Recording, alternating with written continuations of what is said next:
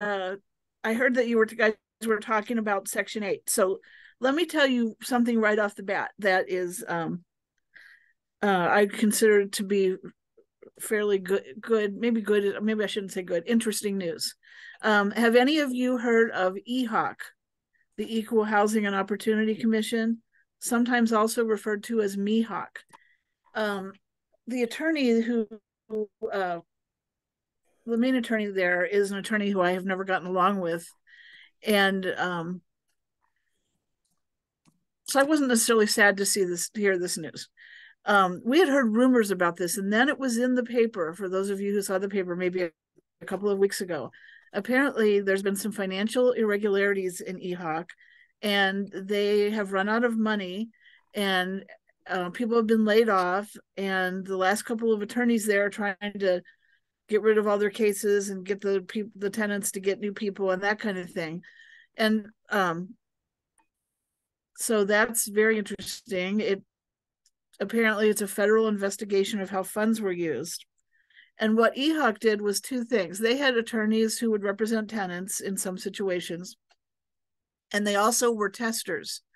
I think most of you probably know what testers are. They would send out like two couples of different races to apply for the same apartment and see if they were treated differently, or people with children versus people without children. They we're kind of trying to set up people to get accused of discrimination. And we've represented a few people over the years who got, quote unquote, caught by the testers.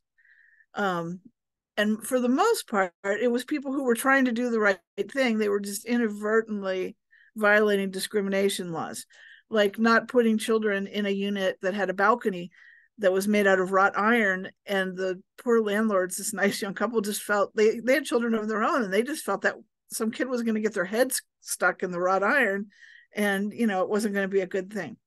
But anyway, so that's what they have been doing, and they have received a lot of HUD money, a substantial part of their budget, for doing this testing. Now, I'm not going to tell you that nobody else is going to come out and test you right now, because HUD itself still has the ability to do that, and the city of St. Louis has a civil rights enforcement agency that can do it, and the state of Missouri has an agency that can do it. So it's not like you're, quote unquote, safe from doing that.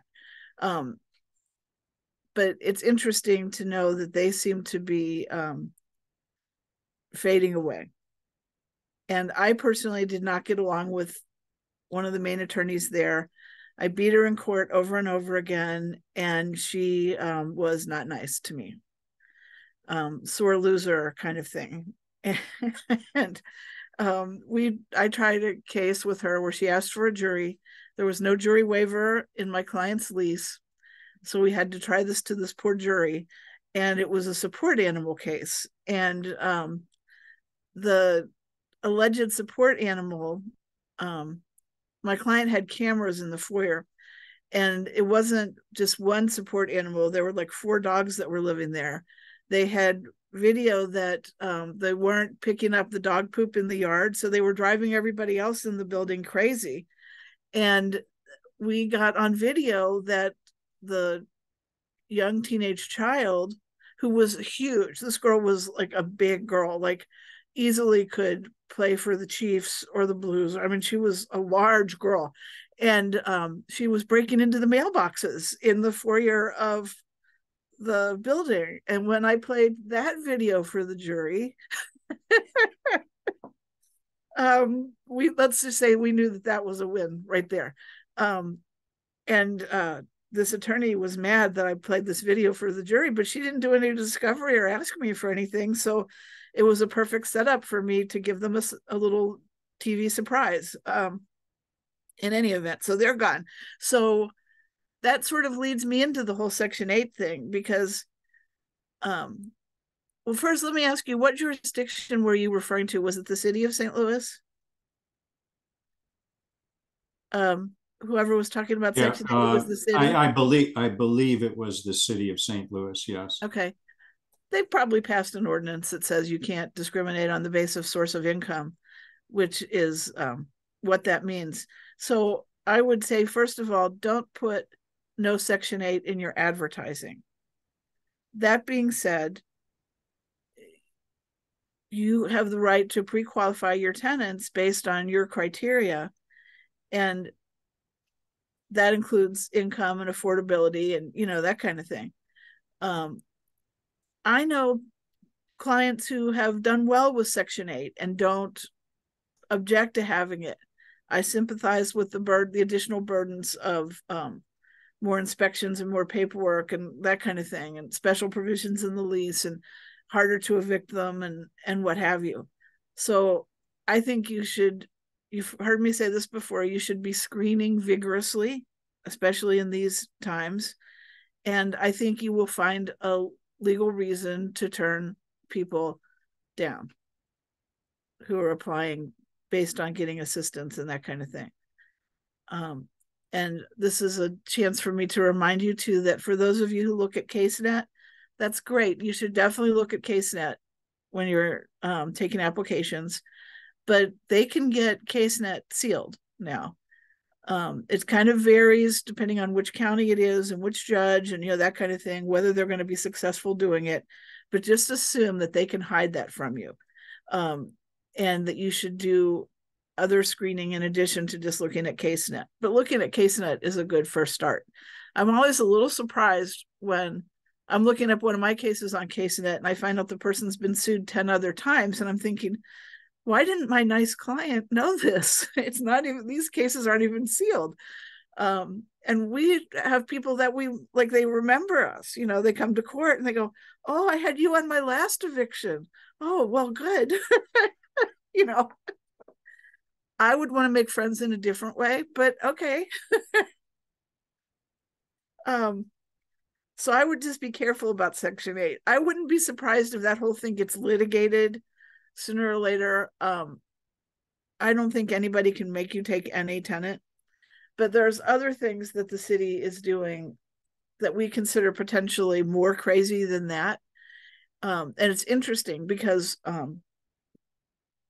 some of the Board of Aldermen are backing down on some of the crazy things they were talking about doing. And my alderman, where I live in the city, is Michael Browning, and he kind of started out as a progressive, but he's a bright young man, and I see him from time to time. I have a commercial thing and going on in the ward where we've been dealing with him, and he's been good. And I asked him if he would like to come to eviction court with me.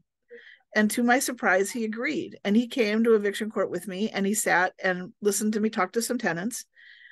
Sadly, that was in the city, and that on that day, those mediators and CRC and everything were not there. I don't know why, but I showed them their table and how they're usually there. And I explained to him, it's fine. You can give $5 million for tenants to have attorneys. But if you haven't paid your rent, you're going to get evicted. I don't care how many attorneys you have. If you do something that causes the landlord to terminate your tenancy, if you do a material breach of the lease, if you're dealing drugs or shooting guns or that kind of thing, we're going to be able to evict you. I mean, we know how to do this. I don't care how many attorneys you have. The tenant has. The tenant might buy an extra week or two, but they're not going to get much longer than that. Of course, I'm going to get on that horse again about make sure you have a jury trial waiver in your lease, and make sure your lease has been vetted by one of us or a lawyer that to make sure it's a good collectible lease and doesn't have anything that would bite you in the butt. I'm coming up with a couple of new clauses based on some things I think that were out there that I'll be ready to ship over to John after the first of the year, I think. But you want to make sure that your lease is solid, and when they get this $5 million for the attorneys, it's going to start next year. And here's what we think is going to happen. We think legal services is going to be running it. And we're friends with some of the lawyers there, and they've told us basically $5 million does not buy a lot of attorneys, a lot of attorney time. And there are a lot of evictions. So information will be sent to the tenants.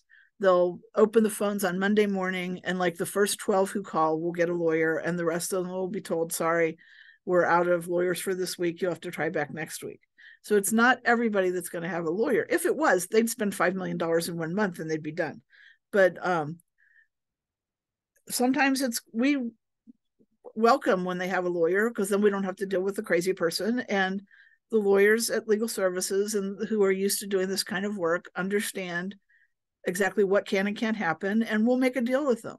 Like I said, this might buy people an extra week or two, or we might put together a payment plan that we wouldn't have done if they weren't represented, or we might waive late fees because in Missouri, late fees are discretionary to the judge. Thanks. And it will, that the legal services lawyer will know, and we will know that we won't get the late fees if we go to trial. So we might say to you, let's kick the late fees and settle on the rest of it. So it's not going to really help them that much. So then they were going on, they wanted to do a bill that would say you could only evict someone for good cause. And I told Alderman Browning, I said, my people don't evict someone unless they have a cause. And, first of all, 90% or more of the evictions are for non-payment, and that's good cause. We're allowed to do that. They're not paying. We're allowed to get them out. And most of the rest of them are some material breach of the lease. And we are careful and we screen those and we talk to the landlord and make sure that it's a sufficiently immaterial, important thing that we can terminate the lease early and do unlawful detainer against them. And then there's the ones that are after a foreclosure or after the end of the lease and they won't get out. That's good cause too. Landlords don't take their good tenants to court to evict them. They're happy to have a good tenant that pays, and they're not going to put them out. In addition, there's this little thing about state law preemption. They can't pass anything in the city that would go against state law, and that would go against state law. So some of you may be familiar with this St. Louis Housing Providers Coalition that was put together by Charlie Hinderleiter and folks at the Association of Realtors. And I think that you guys have some representation in that group and what have you. Well, we had a woman who works for Megan Green, a woman named Christina Garmandiera, come to one of our meetings. And it was clear that she believes that she knows everything and nobody else knows anything. And I invited her after the meeting to come to court with me. And she goes, well, I've been to court before. Okay, so you know everything. Good for you. We're having another meeting of that group on the 11th, and Alicia Saunier is coming, and she's an alderman who is putting forth a lot of these propositions that sound a little far out. I think she's really behind the let the homeless poop in your yard proposed ordinance, which supposedly has been withdrawn, but we'll see what she has to say. So when I see you again next year, I might have more information about what the city is going to do. But it looks like all their crazy ideas that they were publicizing are all getting slow walked now, as the city councilor's office tells them you can't do stuff that's in violation of state law. And the community says, no, we don't want that. And, that kind of thing. So hopefully that will get dialed back a little bit from the craziness of last summer. So that's all the new stuff I have. We're at that point in the year where if you haven't filed your eviction by now, you're probably getting a court date next year. The county and the city will both, the sheriffs will stop doing evictions for some period of time around the holidays. I think that while I'm not necessarily sure I totally agree with that, I understand why it's bad optics to be putting people out and letting them look at their Christmas tree from the sidewalk. But yeah, so if you have already a judgment, you might want to make sure your execution gets on file really quickly. And if you are filing a new lawsuit, be prepared for the idea that you might be getting court dates the first or second week of January. We're going to be changing judges in the city and the county. In the city, we're getting Judge Woodiest, and we like her just fine. So we're sorry to see Judge Reuther go, but we think we'll have a good year with Judge Woodiest. And in the county, we're getting, I think, the new judge that will be appointed today by the governor. So I'll know more when I find out which pick that is.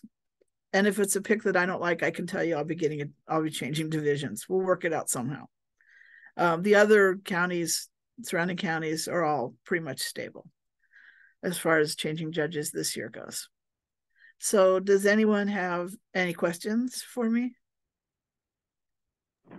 I got a question. You mentioned sending you or your office our leases. I actually do have a tenant who's moving in January.